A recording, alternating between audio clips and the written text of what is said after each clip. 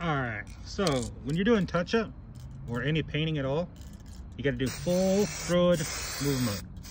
All the way across, let go, all the way across, let go. This way prevents runs. Do one coat light, follow up with the next coat. Continue to do light coats.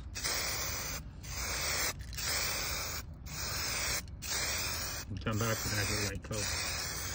Just remember, nice and even. Start outside, come back in. Start outside, come back in. Full fluid. So you got the light gloss appearance, and then move on.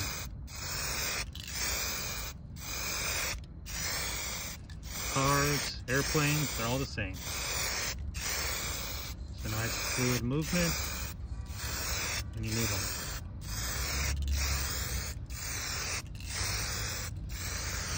Even spraying.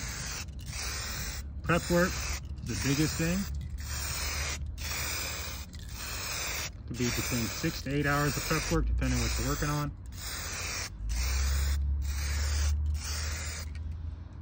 And just nice and smooth. See the colorization, nice smooth. And then you come and fill it in.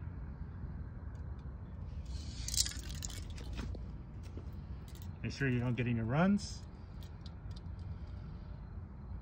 Then, any problems or defects, come in back the next day and redo it.